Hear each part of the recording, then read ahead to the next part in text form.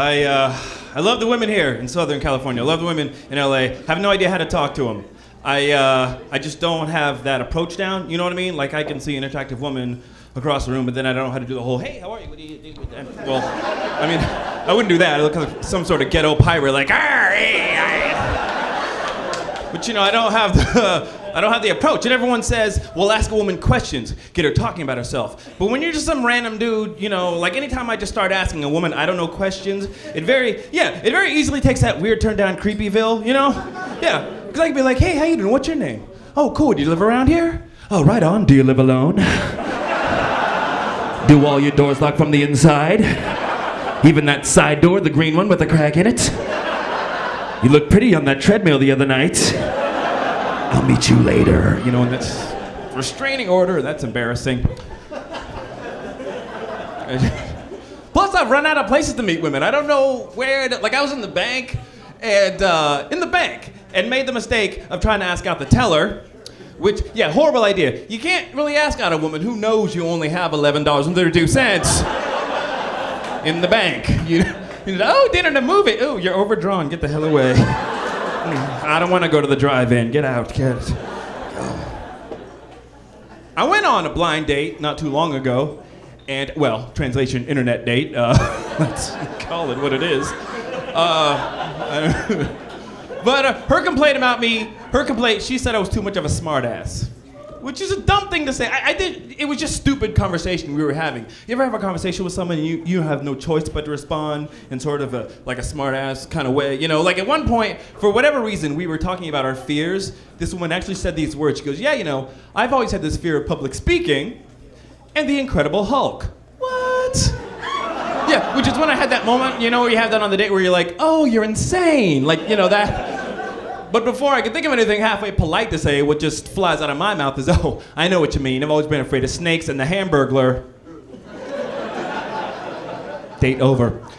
Same conversation, and I swear to you, this girl said this. And again, I don't know how we get on this topic. I know it's weird for a first date. Don't judge me, whatever. But we were talking about the Civil War. I know, shut up. And so I said, you know, whatever it was I was talking about, you know, blah, blah, blah, Civil War. Her response to that was, I swear to you, she goes, you know, whatever happened with that anyway? Yeah. So I'm not the D-bag, right? How do you even respond to something like that? You know, like, hey, I'm kind of hazy on the details, but I think the North took that one. I don't know, nobody owns me, as far as I know. Yeah. Check your money. If you have the big dollar bills with Lee on it, then we're screwed and I gotta get back to the cotton, so finish up your latte. There's plowing to be done. Here's the other weird thing too that I'm starting to face, and I don't know what this is, why this has started, but I feel like a lot of the women I've been dating lately, I feel like they all want to be dating thugs. Which, yeah, you know, I'm a black guy, but you know, I'm not that black guy, you know? For one thing, I got this voice, which jacks up the whole package right there. I got the, yeah, I know you can tell. I got the black white guy voice. The hey, how are you? How you doing? Yeah. Hey, Nancy, how the chrysanthemums coming in? That's me. I could tell as soon as they started talking, a lot of you were like, wait a minute, his lips are moving, but where the hell's that voice coming from? What's going on?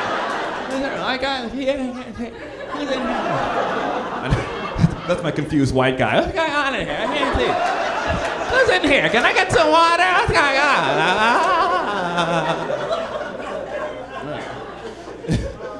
on? Especially with the light skin, too. People are always like, hey, are you mixed? And I'm not. And I don't even mind people asking. But it's the way people ask. Like, I got this the other day. No, you're not full black. Are you full? Yeah, they're always really careful, like, you don't want to get shot.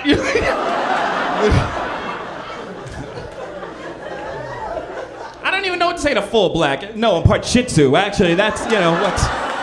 Just pee on his leg and run the hell away.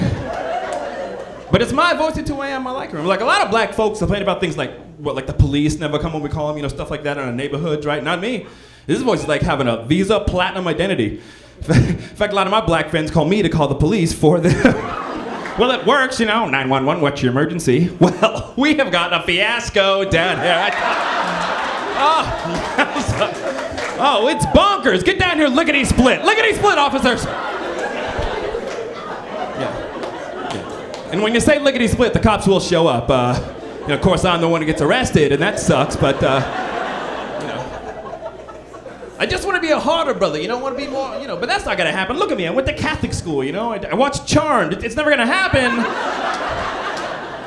Plus, I grew up around a lot of white people. So now, as a result of that, little things in me have started to change. Like, lately, I've started to get nervous around certain black people. Yeah, see, just like white people get nervous around certain black people, it's happening to me now, too. I was at a nightclub. This was in the hood recently, right? I walked in. I actually heard myself say, my God, they're everywhere. I apologize. That's inappropriate. Yeah, I can't blend into the hood. Me trying to blend into the hood is like C-3PO at a Wu-Tang rap show. Just don't mind. It's just a ghetto. Please, where's Master Luke? I don't know why I did that, but... The other weird thing, too, being a black entertainer and having this voice and this look, it's always weird because, you know, a lot of us, we do the acting thing as well, so I go on these auditions, and what I realize is a lot of times when people are looking to cast a black guy in their movie or TV show, they're really looking for a black guy, you know? Yeah, like the very first audition I went in Hollywood, I'll never forget this. The role was for a thug.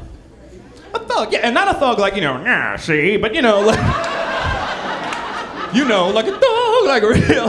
So figure, okay, I'll sag the jeans, try to G it up, you know, I'll act, right? Except I show up at the audition, 50 other dudes there, not acting. Yeah, and me with the freckles and the light skin, I just showed up, I might as well have just been there with like a top hat and a cane and a monocle, like, hello, gentlemen, how are you? Yes. Yes, I'm Kevin Avery. I'm here to read for the part of the hooligan. Yes, sir, yes, sir, yes, sir. Bitches ain't nothing but hoes and tricks and scene. Don't get me wrong, I could play a thug. It would just sort of have to be in some kind of theatrical, you know, Sharks versus Jets kind of, you know, like on Broadway, whatever they could do, you know, Thugs, the musical, you know, that would be dope, right? You know, like, car in neutral, turn out the lights, bust a cap, it's a drive-by, you know? Right? You know, whole chorus line, oh, who's that keeping it real? It's me, it's who, it's we, ooh-wee, hi-fee! Thank you very much, I'm Kevin Avery.